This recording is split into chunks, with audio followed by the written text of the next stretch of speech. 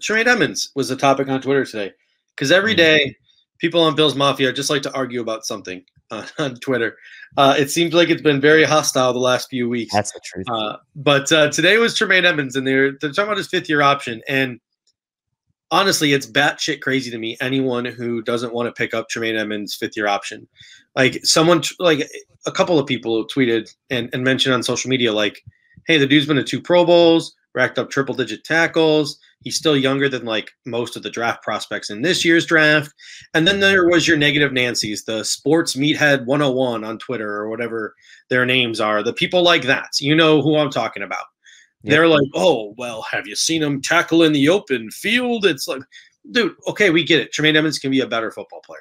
We understand that.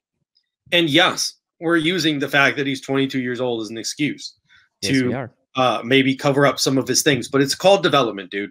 Like, you're picking up his $12 million option. You traded up for him. You invested a first-round pick in him.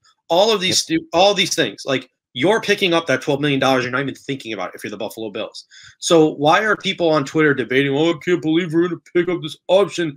Oh, he's not worth the money. We should trade him. Oh, we should draft Zaven Collins to replace him and move him to defensive. Like, stop. Stop. Give him 2 more years. Like, at least wait till he's 25 before you call him a bust. People are out here acting like he's Zay Jones. Look, and a break. The Buffalo Bills. What? The 5th year, the 5th year option. It's like you're not giving him a contract extension. You're just giving him another year. And yes, while you're paying him premium, I think it was what 12. It's like 12 point something million, if I'm not mistaken, for the 5th year option. You are not again. If you really are that concerned, it's not like you're giving him a contract extension at that point. You're just basically giving him another year, and then you can make that decision if you want to wait. But you certainly pick up that option. I don't know why it's a debate, to be honest with you. Like you said, you made all the points. First round pick, guy's been to 2 Pro Bowls. He's not turning 23 until May of this year. He's younger than some of the guys already coming out of the draft this year. I think someone mentioned he's younger than Chaz Surratt and a few others already. And he also was playing through an injury in the early parts of 2020 season. And it seemed to me, at least by kind of rewatching some of the games, that he did get better and he did have a little bit more pop later in the year. So I'm willing to give the guy the benefit of the doubt. And there's no doubt in my mind I'm picking up this option. Like, it's not even a question for me. Yeah, and I think it was either Pierre or Rico tweeted too, like, what if the Buffalo Bills draft Zaven Collins? In my opinion, if the Buffalo Bills draft Zaven Collins, it's not to try to replace Tremaine Edmunds or because they think Tremaine Edmunds stinks. It's because they want to go back to some more base formations and play with 3 linebackers, and they want a guy like Zaven Collins to fill that Zoe role. Do you also AJ Klein could be gone? AJ Klein can be gone in that situation. You also had your bets with Tremaine Edmunds too. Like, hey, you give Tremaine those 2 years and he doesn't work out. Okay, we can shift Zaven over and see how Zaven does. Yes, you are hedging your bets a little bit, but it's not like, oh, we drafted Zaven Collins, bye-bye Tremaine. Once his contract is up, he's gone.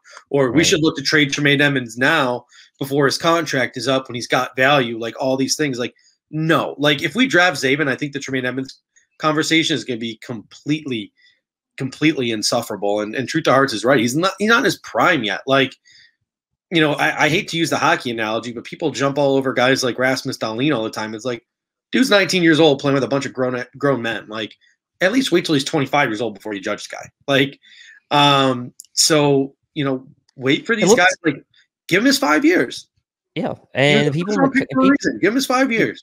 People in the comments tend to agree with us, and I like that. I played with one real shoulder, John says, one real one tech, no real one tech. Took on guards all year, second level, evaluate Tremaine after this year. Quality young man, head on straight. No doubt about that, too. You also have to remember that as well. I also think that when he's right, he has shown flashes of being a dominant player. And at this young of an age, if you see those flashes, you're not going to give up on that this early. No one's going to give up on a first round 22-year-old star in the making, 2-time Pro Bowl middle linebacker in the right mind. No one in the right mind is going to do that.